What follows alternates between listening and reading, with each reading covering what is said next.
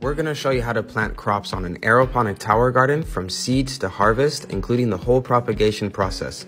Let's get going. Firstly, you're going to want to soak your agricultural rock wool for 20 minutes in water. Rock wool is a grow media made from basalt rock that allows for a soilless germination.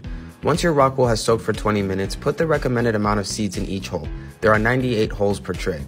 Once your seeds are placed, then you're going to want to add vermiculite on top of each hole. Vermiculite is made from a mineral and helps with the propagation process. It has the ability to retain large amounts of water while maintaining a perfect air to water ratio.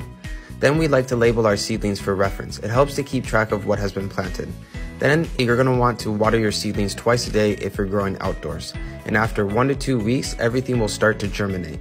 After a few weeks, your seedlings will be ready for transplanting onto the aeroponic tower garden. To plant them on the tower garden, use the compatible seedling clip to plant the seedling in the tower. And voila!